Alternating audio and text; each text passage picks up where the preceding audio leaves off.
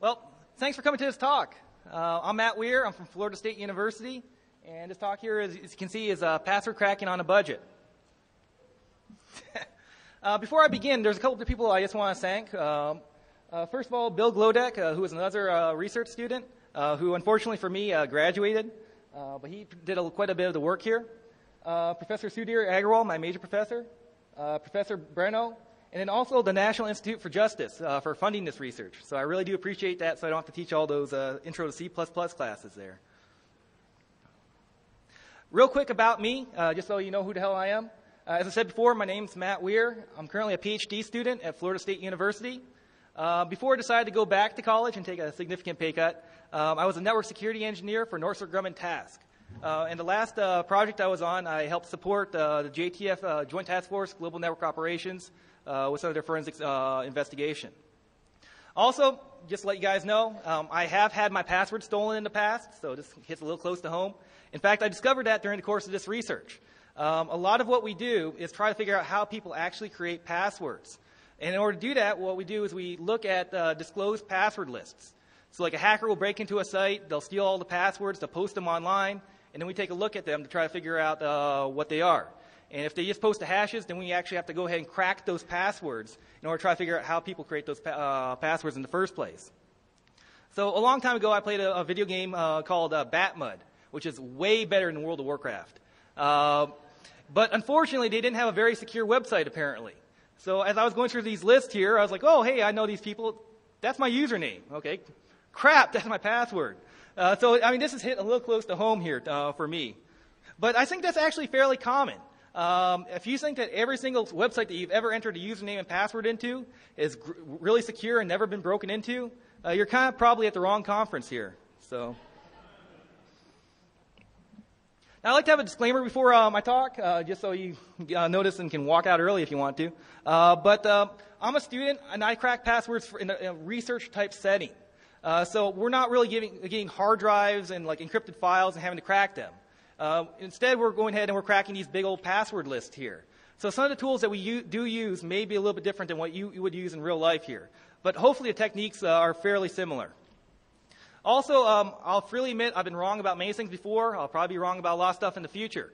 So I certainly don't claim to know everything there is about password cracking. And in fact, quite a bit of what we've been doing, I kind of feel has been reinventing the wheel. Because password cracking's been something that's been out there for a long time, but it's not really well documented. So we've had to kind of rediscover a lot of it ourselves. And actually, that's kind of the goal of this talk here, is if you are just setting up your own forensics shop, or you're a system administrator, the last system admin left, and then passed down all the passwords, and now your boss is telling you need to go ahead and crack these passwords.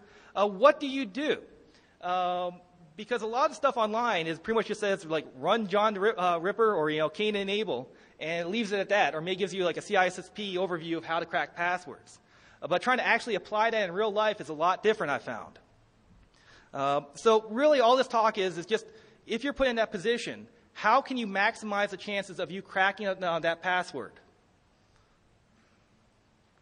So since I do tend to kind of wander a bit, I figured I might as well at least give you an overview of what we're going to be talking about.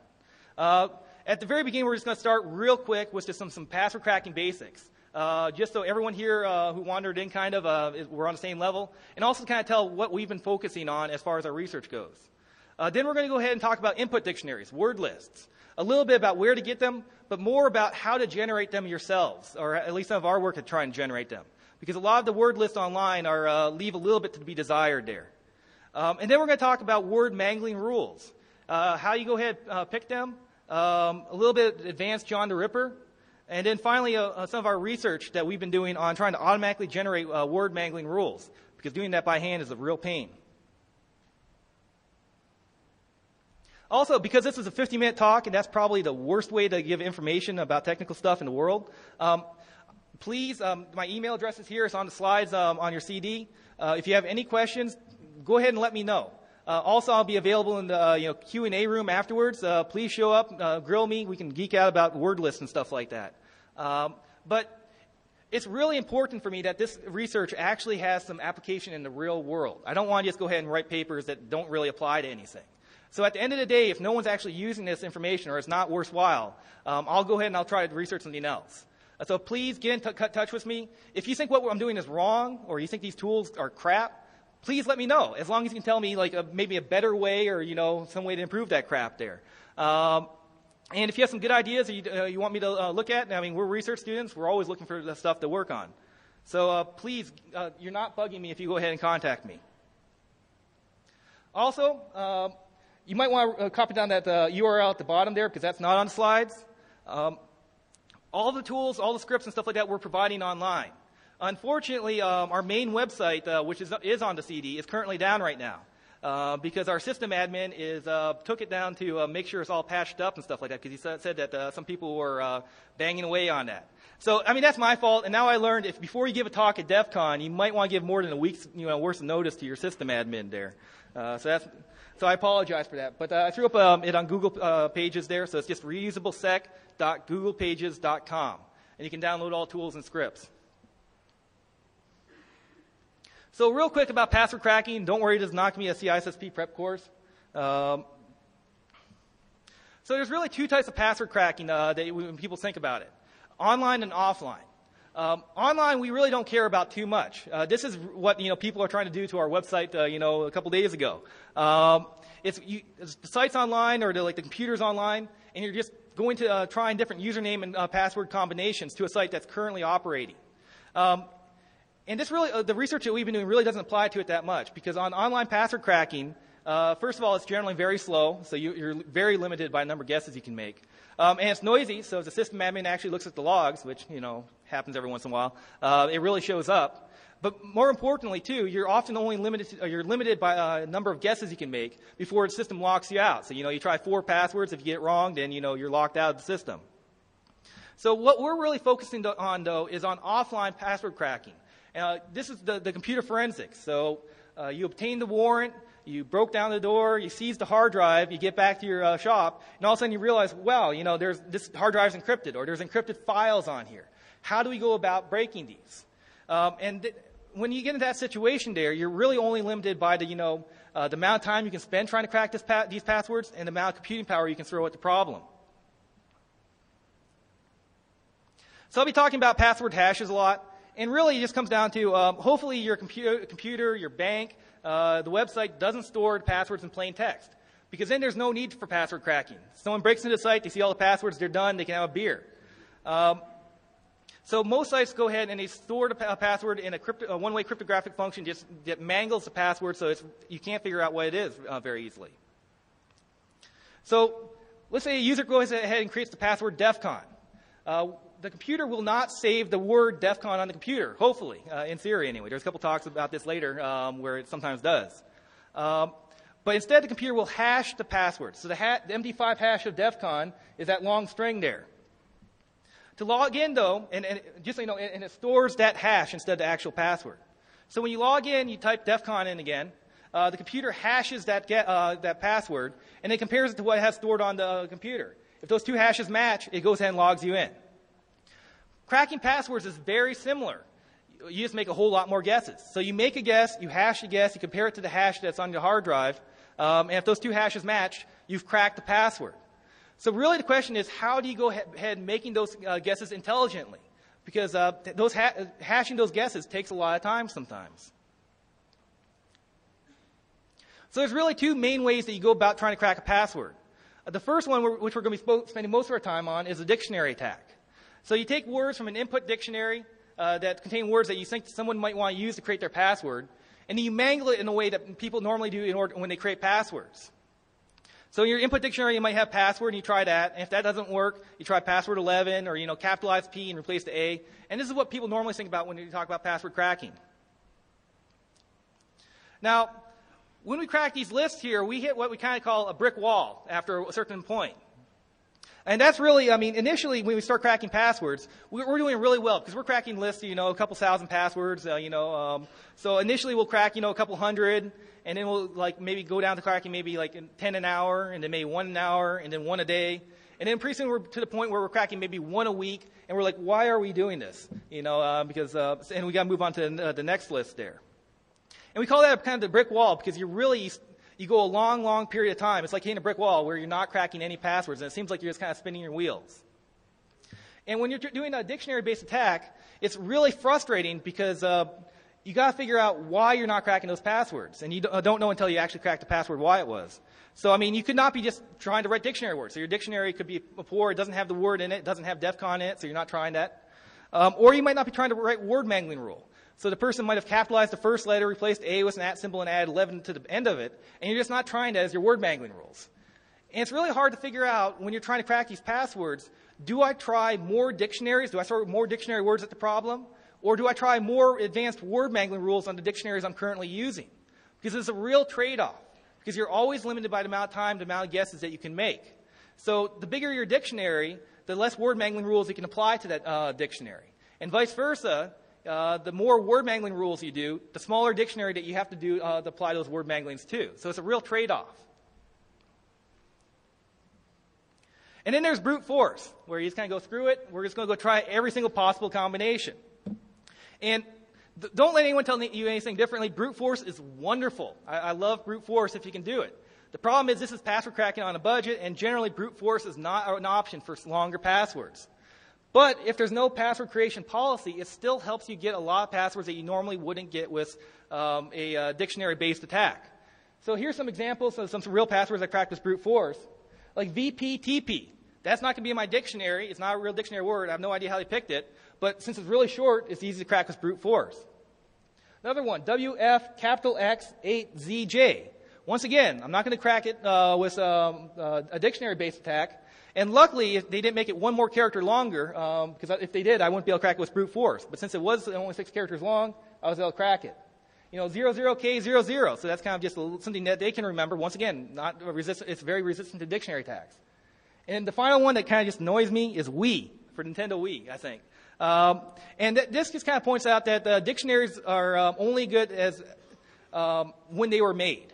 So most dictionaries are fairly old.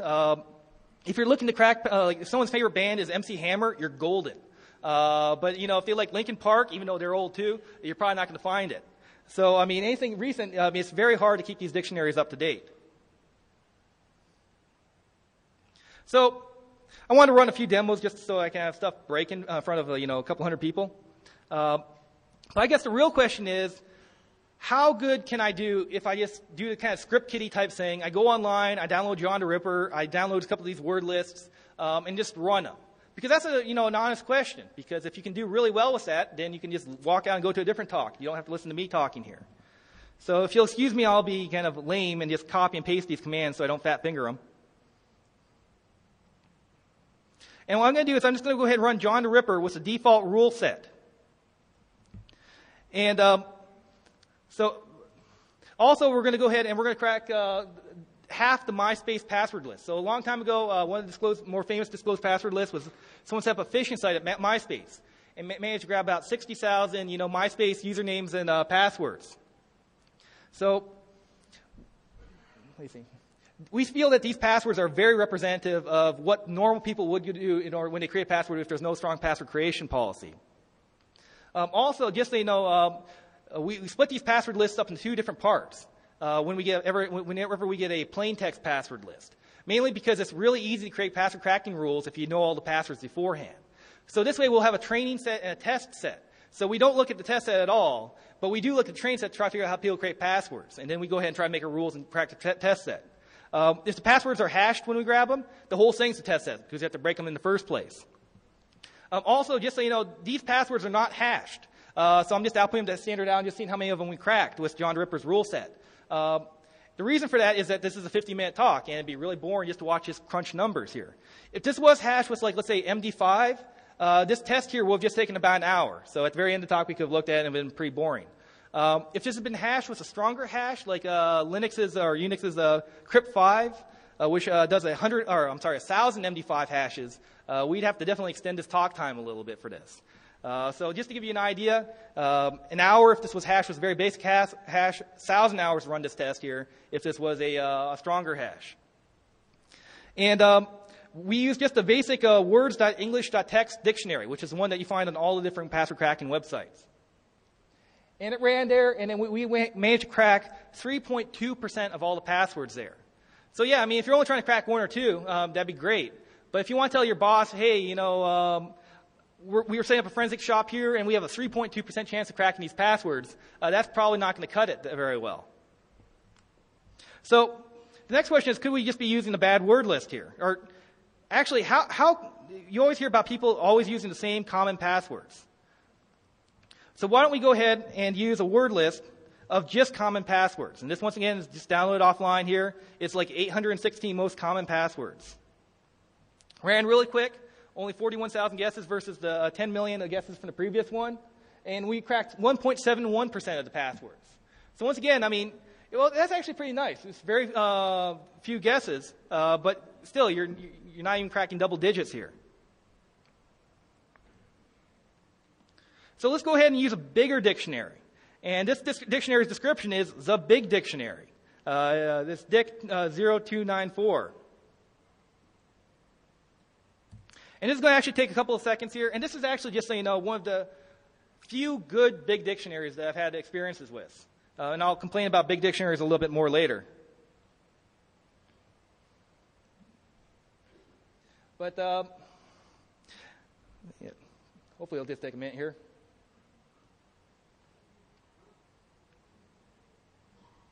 Oh, there we go.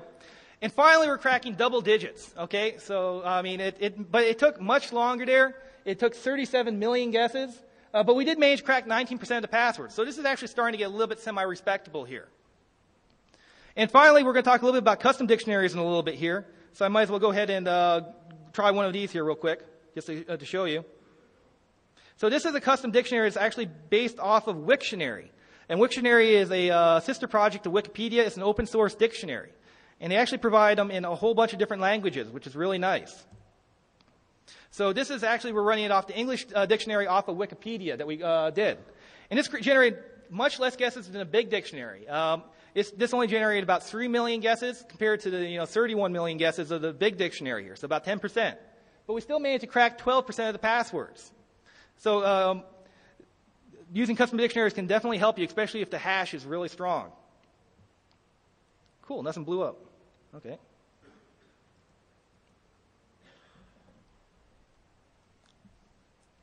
And just in case that wouldn't work there, so you can just see graphical representations. That's the top one's the number of guesses, and the bottom one's the number of passwords cracked there. So you can see just how well they did there. So the first thing I guess we should talk about, though, is word lists. How important is a word list to your password cracking? And as you can see from that previous demo, it actually is extremely important. Unfortunately, it's also boring as hell. I'll freely admit that. If you're not doing password cracking currently, or you don't enjoy, organizing your sock drawer, this is probably not going to be the most interesting thing in the world. There's probably actually a big overlap between password crackers and people who do like organizing a sock drawer, actually. But I'll just hit the high points, and once again, if you want to meet afterwards, something like that, we can geek out about word lists. So there's a lot of places to find word lists online, and in fact, most of them have the exact same word list. So they all steal from each other and try to talk about them being the ultimate word list site. The first one I really want to point out is the openwall.com, the FTP site, is for John the Ripper. If you go to their website normally, they don't really advertise all of their word lists because they want you to spend money and buy their actual big word list, which I don't blame them. I love capitalism. But if you go to their FTP site, you can download a bunch of word lists from them. The other two sites below that are just kind of general, word list sites. One site that's kind of want to make fun of a little bit, please don't hack me if you're in this audience, is theargon.com. And they have the ultimate gigantic word list, they say. It's 2 gigabytes large. And everyone says, oh, it's got to be good. It's 2 gigabytes of words. And that actually has to be one of the worst word lists I've ever played with. First of all, it's so large you can't do any word mangling rules on it. It takes forever to run. And there's just so much duplicate, so much junk in it that it really doesn't crack passwords very well. About the only password I managed to crack was that impressed me when I just ran it one time is one guy decided for his password to use an HTML markup tag, which I have to admit, is a really good password because it has all the symbols, uppercase, lowercase, and all that. And I wonder what he does for a living. But that was just in one of the web pages they sucked down, it had the exact same HTML markup tag, so I was able to crack that. The last site I just want to point out, if you go on BitTorrent, you can find it, is Exploits Master Password Collection. It has a ton of different word lists on it, but it also has what look like passwords on that too. I don't know if they actually are passwords or not, which is why I can talk about it. But it's really good if you're just starting to try to do your own password cracking research. You can go ahead and log on to that and try your tools against the things on that as well. And they don't have email addresses on it or anything else like that, so I don't feel bad about this. It's just random passwords. So with these word lists here, there's a lot of stuff that you need to be really kind of anal retentive when you're dealing with them in order to really help you out later. And every single time I try to cut corners with this, I've gone seriously burned. But just things you need to think about with, when you're managing your word list are, you want to avoid duplicate words. It seems pretty simple, but it's actually a pain in the butt sometimes, especially when you have multiple word lists that you're trying and you can't remember which one you did previously and stuff like that. But duplicate words equals wasted work because you already tried those guesses before. You also got to ask yourself, how are those words terminated? Are they terminated by a tab, a space, a new line, a carriage return? And that's really important. Most password crackers are fairly smart about dealing with that. But if you're writing any custom scripts, that can really bite you in the butt, which I found out myself too. Standardized capitalization. How many artifacts are in the word list? How many HTML tags are there? How many timestamps and junk data just shows up there when you try to create the word list? Because you're not going to go ahead and copy and paste all these word lists here. And then finally, is the word length important? And this is not really for, the hash that you're doing, because most password crackers are fairly smart about that. But more along the lines of if you want to do case mangling. Because if you have a really long word and you want to try every single possible case mangling in that, you're going to spend all day on that one word just trying to case mangle it. So you might want to terminate it if you're doing serious case mangling. Now, as I said, the word lists you find online leave a lot to be desired. So first thing you probably might want to do is if you're a forensics investigator, you have the hard drive in front of you, and you're just trying to crack individual files on the hard drive, is to try to see if you can find a password anywhere else on that hard drive. And for that type of research, I really want to point you to David Smith at Georgetown University. And he's doing some really good work, and he's doing some really good tools for parsing that hard drive, grabbing out potential passwords to try them. Next thing, creating word lists by hand. It's a pain, but in some cases it can be really effective. Probably the best success I've had is swear words in different foreign languages. Because people using swear words in their password is pretty much an international type thing. So I've gone to a bunch of different sites, swear words Finnish, swear words German, and stuff like that. Led me to some interesting sites too. But just creating those custom word lists there really work quite well. Now, if you want to go ahead and script this on your backtrack CD, there's a WYD Perl script that you can use as well. That works a lot better than wget because it'll actually parse out some of the junk as well. It's not perfect, but it's better than doing it by hand sometimes, especially if you're grabbing lots of different word lists. Now, we created some custom word list generation as well. As I mentioned earlier, Wiktionary. A lot of the foreign language word lists were really, really, really poor. They didn't have much in them. Some of the characters were messed up in it, and so on. So I wanted to go ahead and create a password crack passwords in foreign languages because, like Finnish and Swedish, all those Norwegians really seem to like disclosing passwords. So I looked at Wiktionary. I was like, I don't want to do that by hand. So I created a program called WikiGrabber that will go online. You can specify what language you want. It'll go ahead and download it. And since we're doing some passphrase research as well, you can actually specify if you want only grab nouns or only grab verbs or adverbs, and it actually makes pretty good word lists. The next step, of course, we were thinking as well, if we're already doing this for Wiktionary, why don't we create something for Wikipedia? So we can create customized word lists based upon someone's interest. So, if they're a hacker, we might do, hacking, beer, vodka, and, Vegas.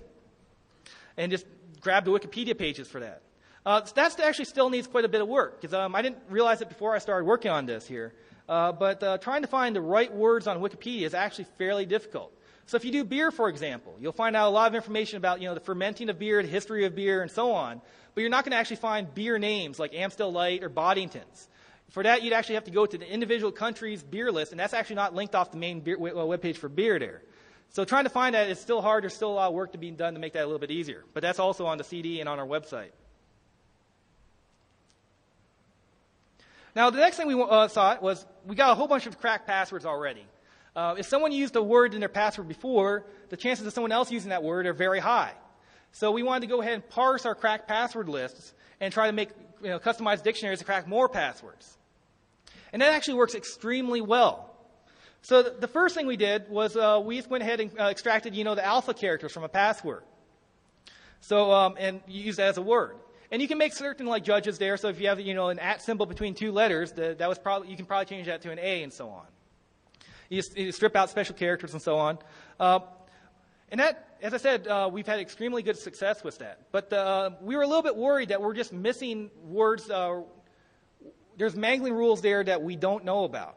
Because when you're dealing with, tens of thousands of password lists, you're not going to look at each one individually.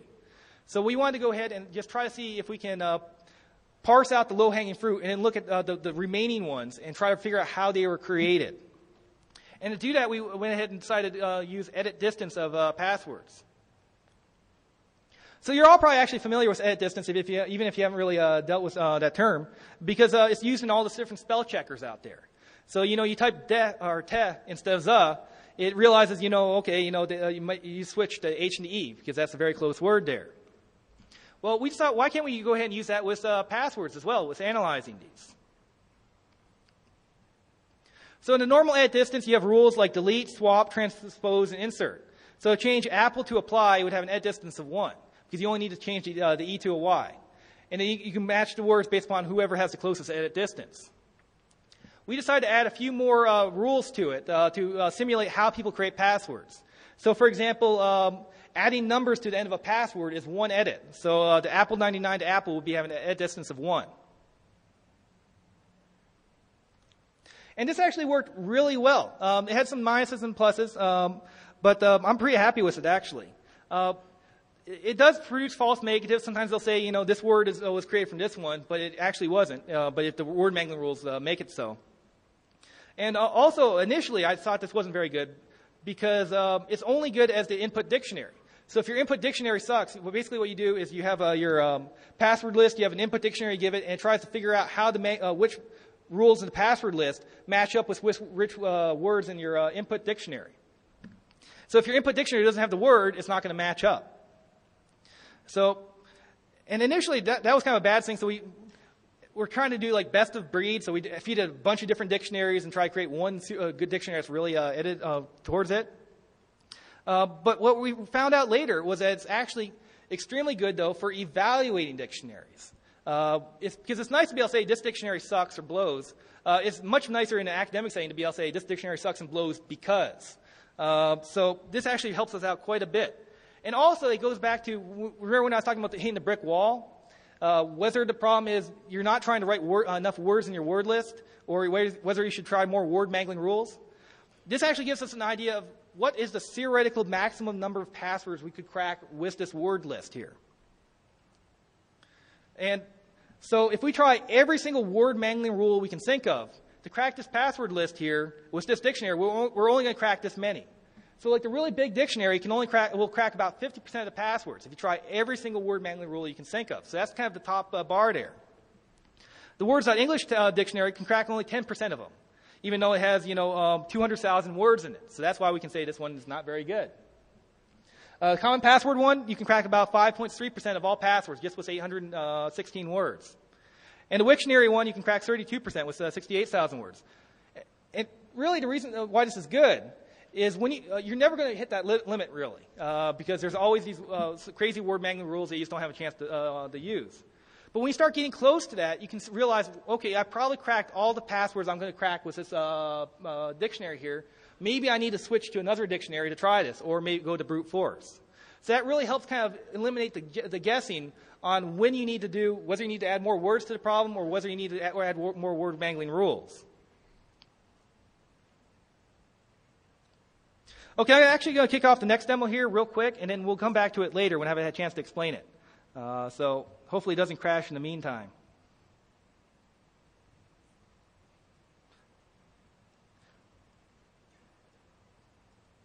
But this is actually going to be our customized word mangling rule creator.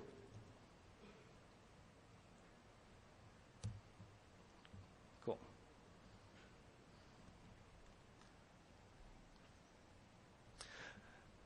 So the next thing we're going to talk about is word mangling rules. So this is what everyone really thinks about with the password cracking is how do you go ahead, how do you mangle these passwords here to recreate what a user is actually doing? And I have to say, the one thing that's really surprised me when I started doing this is how limited most password crackers were when it comes to word mangling rules. And I think the reason for that is that landman hashes, the old Windows hash, really spoiled us. Because old landman hashes, they capitalize everything. So you don't have to worry about case mangling at all. And also, they're 7 characters maximum, so it became pretty easy to brute force them after a while. So I think we kind of sat on our rear end there for quite a while with a lot of these password crackers. So it makes password crackers look really good when, in fact, they're not really doing that much advanced stuff.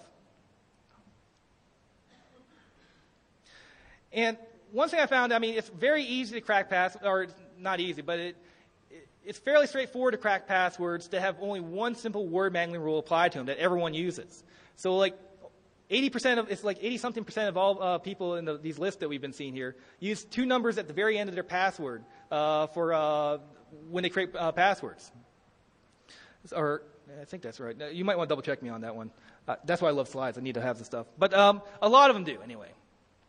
So that would be one great word mangling rule, really easy. But when you start combining word mangling rules, it gets actually very difficult. So this password here, password 12, with capital P, W, and an @ symbol.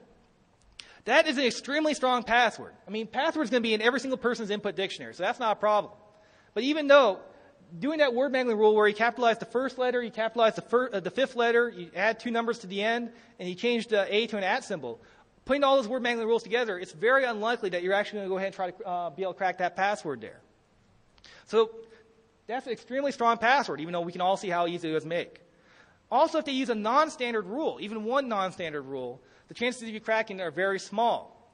So like password was just a 7 between the P and the A. Since not many people go ahead and use that as a word mangling rule, I'll be really surprised and kind of impressed if someone cracked that without resorting to brute force. The chances of it are very low, even though it seems like a really simple password. So if you're creating your password as a defender, I highly recommend just don't stick with the pack. Try something even a little bit different, and chances are you'll make your password fairly secure.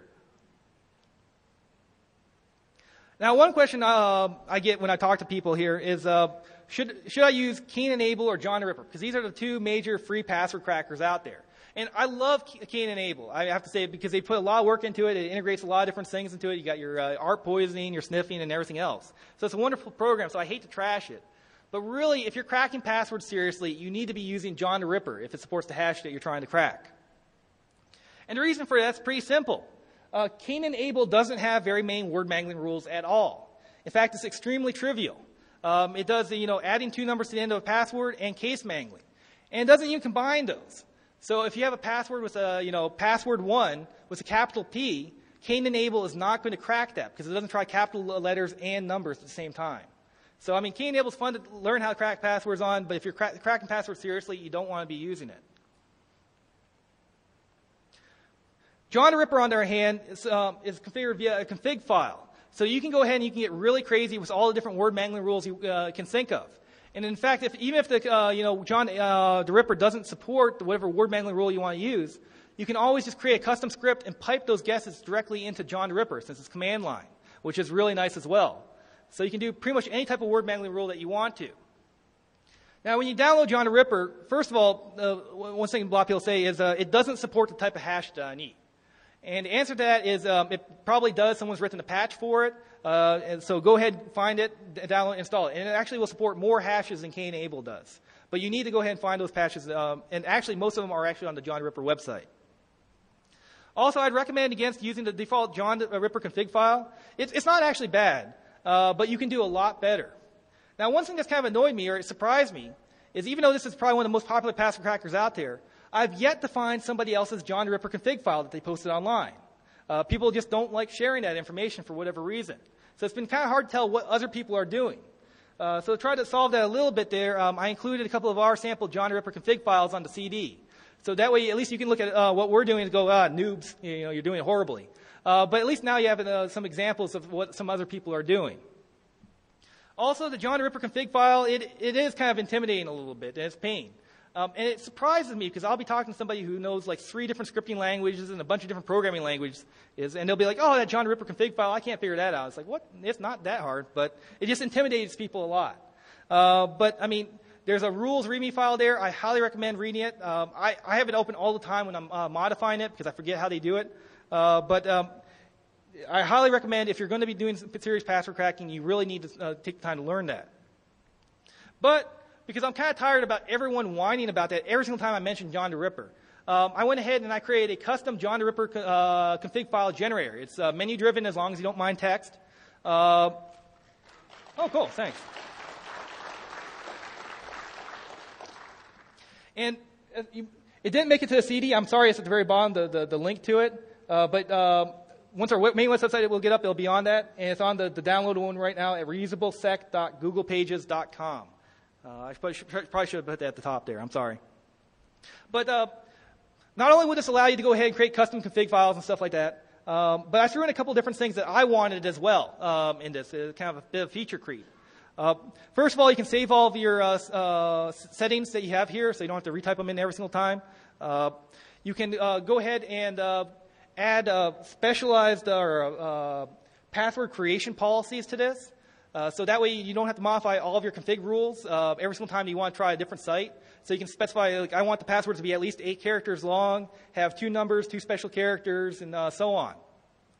Also, I've made it so it's very easy to change the character set as well that it uses. So that way you can switch between different languages as well, since it seems like all the password crackers out there focus on English, and I kind of want to share the love a little bit there. So that makes things a little bit easier. Now, as I said before, brute force is a wonderful, wonderful thing to use. But usually you don't have the option to brute force the entire key space. So there is kind of a halfway thing where it's called targeted brute force, where you try to brute force just the format of the passwords. So that way if your dictionary is poor, you can still maybe crack the password. For example, you might want to brute force 6 characters followed by 2 numbers. And that speeds things up a lot. So even though you're brute forcing characters and numbers, you're only trying characters in one spot and numbers in another spot. So it actually narrows down the key space quite a bit. Now you can do that directly in John the Ripper. It's a bit of a hack. On the CD, there's some additional slides on how to do that. And I included a sample of brute force config file on the CD as well. But in reality, if you really want to get fancy with this, I highly recommend just writing a custom, Perl script or something like that and piping into John the Ripper. And that way you can get really fancy too and start adding Markov rules and things like that to really try to help speed up brute force.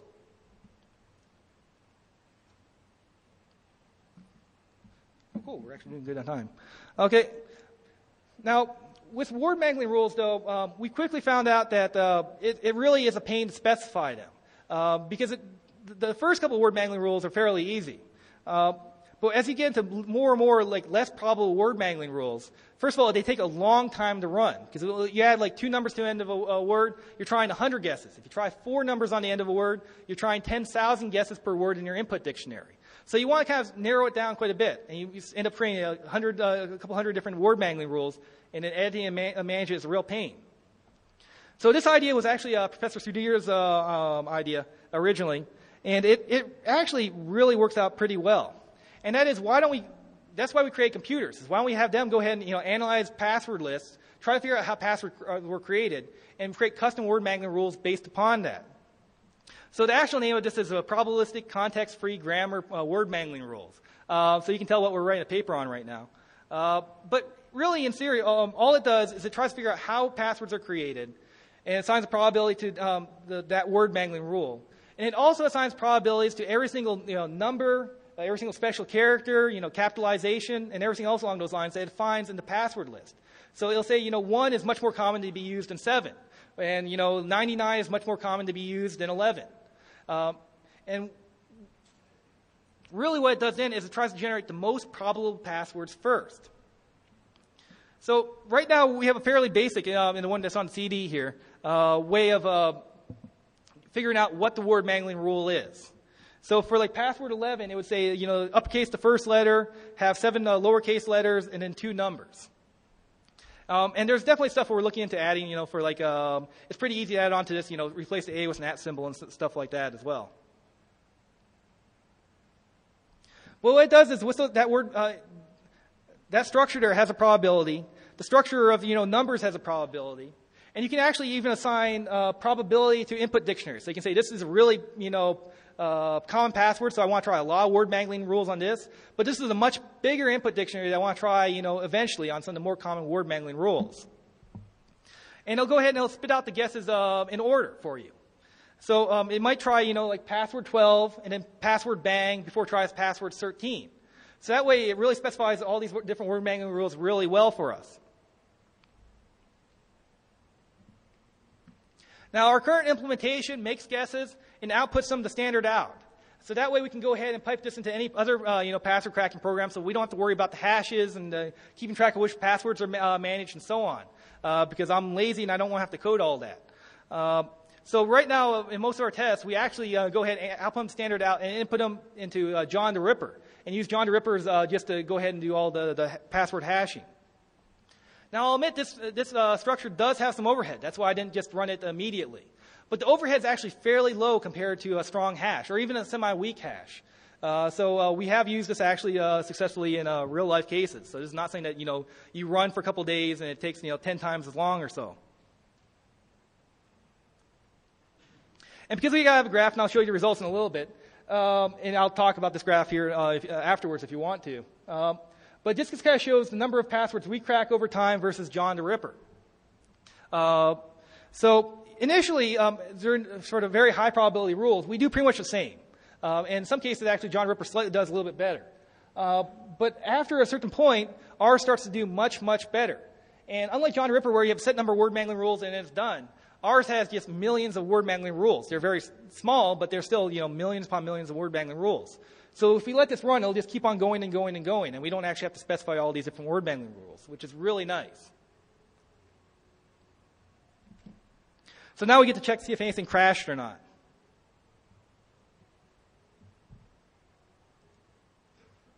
Oh, cool. It looks like it actually worked here. First time for everything here, yep. So once again, we trained this one on the training set of the MySpace rule, and we're trying to crack the test set. If you want to see some graphs and stuff like this of us training on different password lists and then trying to crack other password lists, talk to me in the after talk room. I got some graphs and stuff like that because we've definitely looked at this too.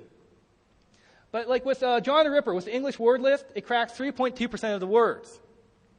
With our password cracking thing, we cracked 5.6% of the words. With the common passwords, John the Ripper cracked 1.7%. Using the same number of guesses, we managed to crack 2.9%. So it's not perfect, but and like the Wikipedia English one, John the Ripper cracked 12%. We cracked 21%. So in most cases that we found here, I mean, it does much better than John the Ripper.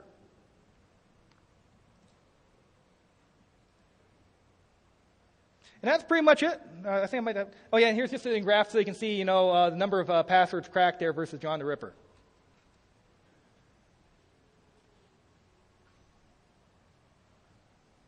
Oh, I don't have actually a slideshow. That would explain it. So that's it, though. If anyone has any questions, feel free to ask now or talk to me in the after talk room here. That's my email address. As I said, please email me if you have any ideas or anything like that. If you have any, password lists you want us to crack, as long as they're legal, I'll definitely will take a look at those as well. And that's our webpage. Okay.